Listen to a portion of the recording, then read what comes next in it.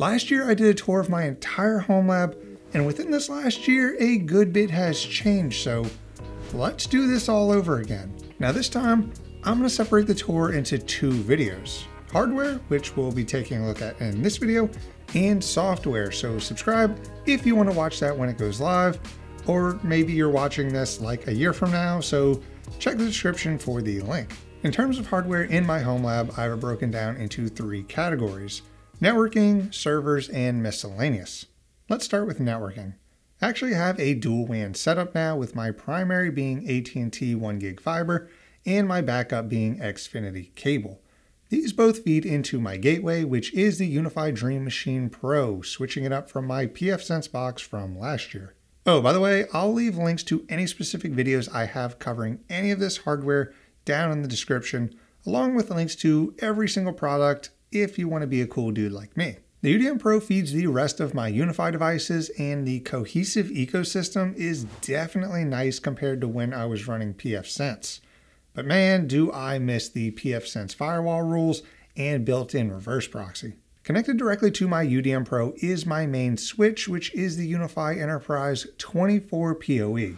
It's got 12 1 gig ports and 12 2.5 gig ports, all with PoE plus capability. It also has two 10 gig SFP plus ports, which we are putting to use, as you'll see in a bit. I think that this is the perfect switch for a home lab. It's got a good amount of 2.5 gig ports, some 10 gig, and lots of PoE power. Yes, I know you're a special snowflake and have vastly different needs, but for most people, this will get the job done. So with one of those 10 gig ports, I'm actually running fiber from my rack all the way to one of my bedroom closets to a UniFi Enterprise 8-port PoE. Why am I doing this? Well, when the house was built, they ran all the Cat5e from all the rooms in the house to that closet.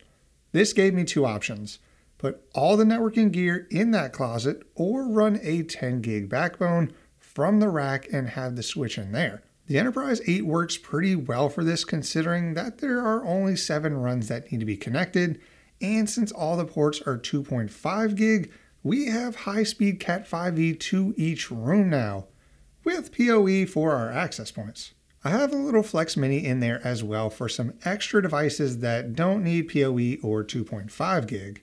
And before we get into the wild world of Wi-Fi, let's talk about my last main switch in the lab, the Enterprise XG24.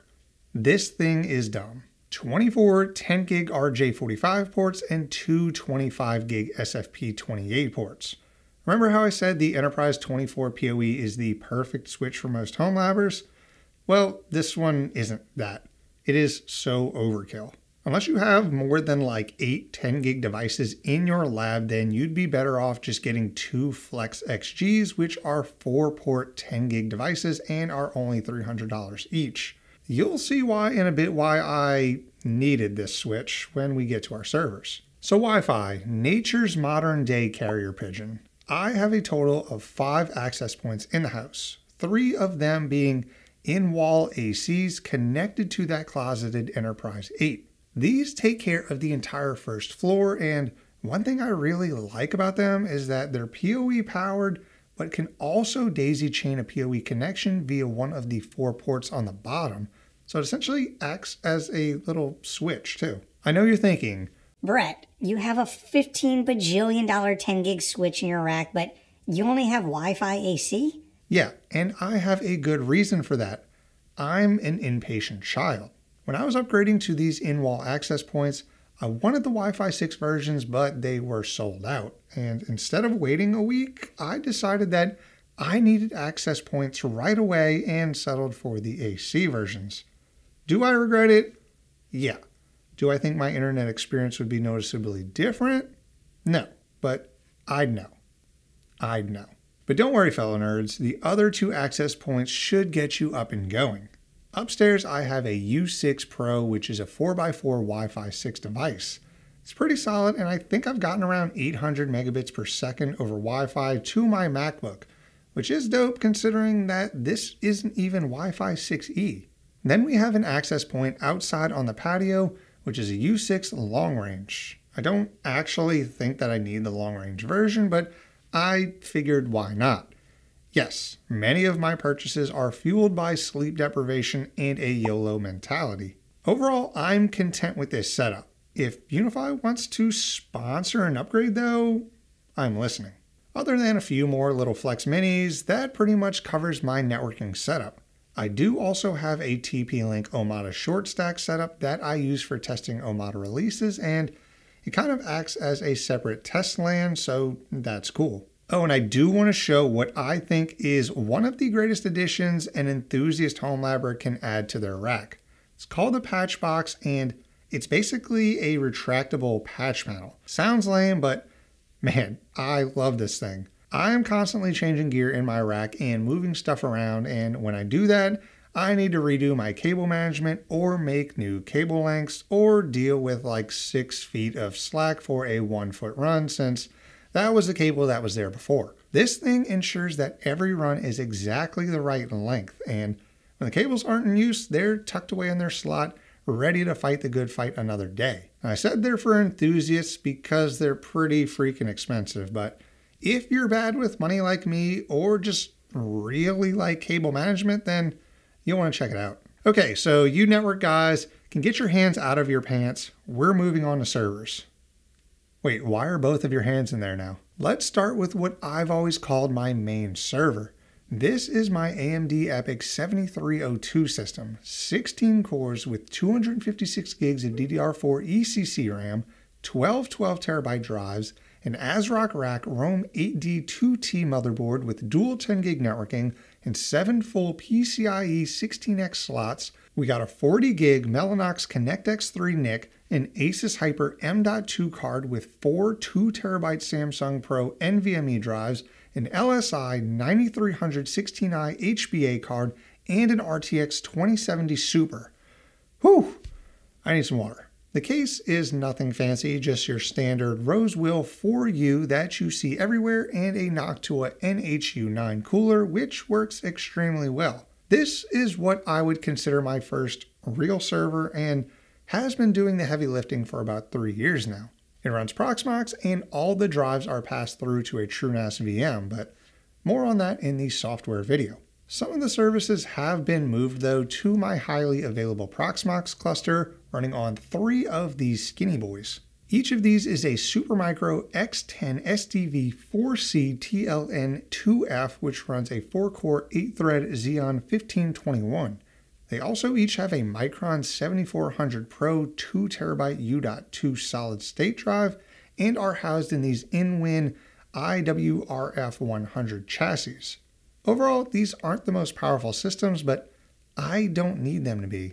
I need them to be powerful enough to run some basic services in Docker and handle a Ceph cluster, which they can do pretty well since each of them has dual 10 gig networking. So if we're counting, that's already 8 10 gig ports between my main server and this cluster. Kinda see why I totally 100% needed that Enterprise XG switch, right?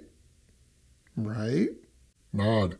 Looking back, I do wish I would have gone with the boards with the 1541 chips built in to get a few more cores, but honestly, this setup does everything I need while pulling under 100 watts total, so I can't complain. Next, we have the newest addition to the home lab, and honestly, I don't even know if it's in the rack yet at the time I'm shooting this B-roll, but it's the HL15 from 45 Drives. This is probably my favorite piece of hardware in my lab. It certainly looks nice on camera and all of that, but man, the build quality here with the cold rolled steel and the powder coating is mwah. It's a full 4U system with 15 friction mount bays for storage. These all connect to the motherboard via the built-in backplane too. I have the pre-built version from 45 Drives, so that comes with a Supermicro X11 SPH 9CTF, a Xeon Bronze 3204, and 32 gigs of RAM. For a storage server, the 6-core, 6-thread Xeon 3204 is adequate enough, but for a do-it-all machine, I'd probably want something with a bit more oomph. Like this. Video coming soon. I do have a lot more to say about this thing, but that'll be in its own video. But the gist of it is that, yes, it's designed for home labbers, just home labbers with money to spend. Moving on, we have my backup server, which is actually a Synology system. It's the Synology RS822 Plus with 32 gigs of RAM and 4 12TB Synology hard drives. I just recently replaced my old backup system running TrueNAS with this for a few reasons that I cover in that video, but for the most part, I just wanted to utilize the Synology ecosystem more. Every time I would mess around in there, I was like, man, it would be nice if I was actually using some of this stuff in my lab. So now I am. I'm also a fan of the 1U form factor, although if I need to add more storage, I'll either have to buy larger capacity drives or get a 1U extension bay and add more 12TB drives. At this point, I'm not really worried about that, so we'll burn that bridge when the time comes. A big part of using a Synology is for the easy remote backups, which is why we have a Synology DS923 Plus as our remote server. This is at a friend of mine's house and is housing 4 10TB HDST helium disks, the same exact ones that are in my main TrueNAS system, and boy do I love those drives. Not much to say about it. It's probably a pretty capable machine, but right now it just sits there and waits for me to throw a few hundred gigs worth of YouTube outtakes at it. And that kind of does it for my servers, but I do have a few other machines in here worthy of honorable mentions. I have a little streaming mini PC in here that's connected to a tiny Pilot KVM, so I can use it from pretty much anywhere. Then I have my main PC in my rack, which is goofy as hell, but I love it. All the cables run through the attic and up into my office, and I can turn it on with this little key fob thing or use Wake on LAN. Zero noise, zero heat, plugged into a UPS. What's not to like? I'm also running this weird little setup, which is a super tiny PC connected via USB to a TerraMaster DAS. I did a video on it and said I'd leave it running for a while to see if anything breaks, and so far, it hasn't. Pretty boring. Then just over my shoulder here, I have my Zima board cluster. I don't really use it for anything, but it looks cool and sips like 0 power, so I consider it more of an enhancement to the aesthetic of my office. Okay, that covers servers. Time to finish up with, well, everything else. The rack everything lives in is a 42U open rack from NavePoint.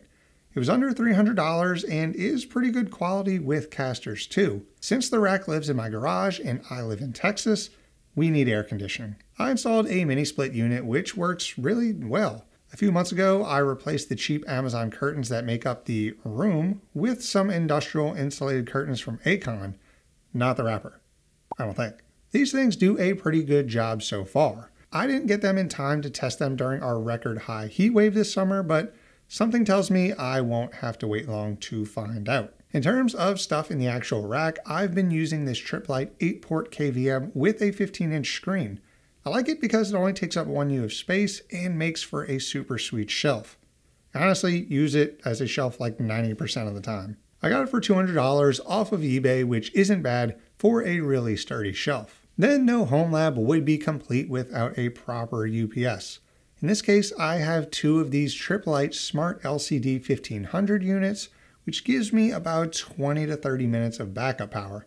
That's not bad considering my total usage for everything in my home lab sits around 650 to 700 watts. They are mostly useful though for when the power flickers, so they can keep all my shit on and I don't have to worry about hard resets. I guess an honorable mention would be this power monitoring thing from Emporia. It clips over your wires in your breaker panel and measures the current going through those wires to give you a real-time power output reading. The whole kit was about $150 and works really well.